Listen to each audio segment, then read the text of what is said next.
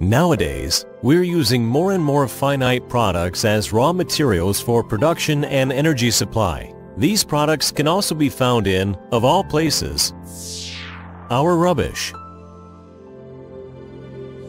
The Kahlenberg Waste Treatment Association, ZAC for short, has managed to use waste as a resource and to extract the maximum of energy potential and raw material from household waste.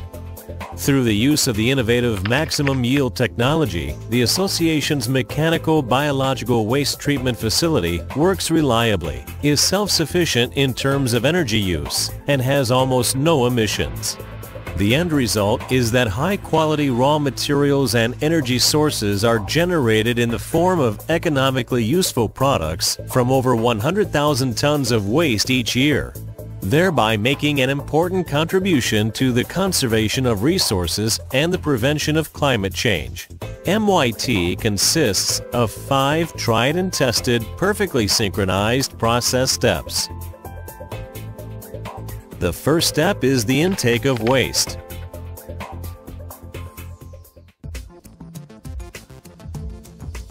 The delivery hall. This is where the waste begins its journey through the MYT facility, and the last point at which it can be plainly seen. The grabber loads 2 conveyor belts equally with the waste that's been delivered and sorts out large impurities and recyclable waste. The checked waste then proceeds in metered quantities to Step 2, mechanical processing. Here, the waste is automatically separated according to material type and differences in size.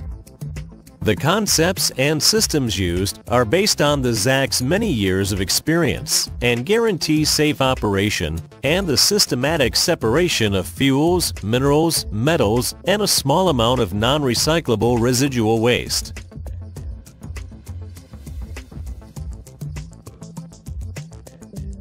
The checked and processed waste then proceeds to the third step of the process, the biological stage. In the intensively tested multiple zone reactor, MZR for short, the waste is selectively reduced in size and homogenized using a horizontal agitator. Processed water is added as part of a cycle, thus ensuring appropriate, unchanging consistency. After being in the mixer for a short period of time, presses are used to separate water from solids. A portion of the microbially assimilable organic material is washed out with the resulting press water, then purified several times and used to generate energy. The water treatment. MYT incorporates a practice-proven and mature water treatment process. The processed water from the biological stages is mechanically and physically processed to separate coarse and fibrous materials.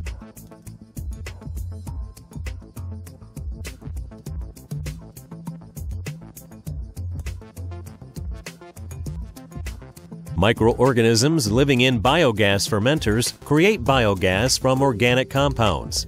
This biogas is then used in the nearby cogeneration unit to generate electricity and hot water for the local district heating network. In the process, more electricity and heat is produced every year than the entire mechanical biological waste treatment facility itself needs. At the end of the water treatment process, purified water, water for agricultural irrigation purposes, or nutrient-rich liquid fertilizer are all available. In addition to water management, the ZAC also sets new standards in exhaust air purification. Biofilters are containers filled with natural substances, such as bark mulch. The microorganisms in the biofilter reside on the biofilter material.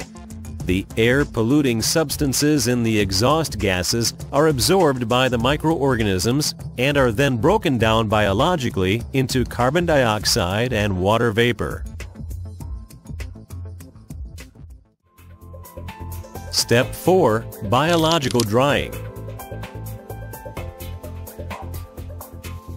After the separation of water from solid just completed, some microbially assimilable organic material remains in the solid material, thereby allowing a biological drying to take place that is both energy-saving and economical. In tightly sealed concrete tunnels, air passes steadily through the waste, providing the microorganisms with oxygen. These microorganisms feed on the material's organic components and produce heat energy for drying. After a brief treatment period, the homogeneous, dry and fine solid material is available, which can subsequently be easily broken down into its constituent components. Step 5. Mechanical material separation. Screening and sifting systems then break down the material from the biological drying process into different fractions. Energy-rich combustible materials, as well as minerals, are transported through special conveying systems to the loading stations and can be dispatched without requiring any further treatment. The goal has, at this step, been achieved.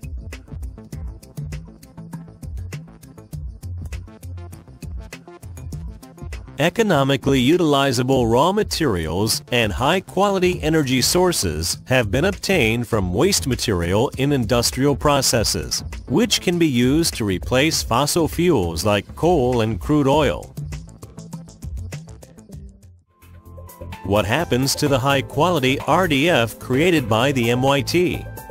The energy-rich substitute fuels can then be used in industrial coal-fired power stations to generate electrical and thermal energy.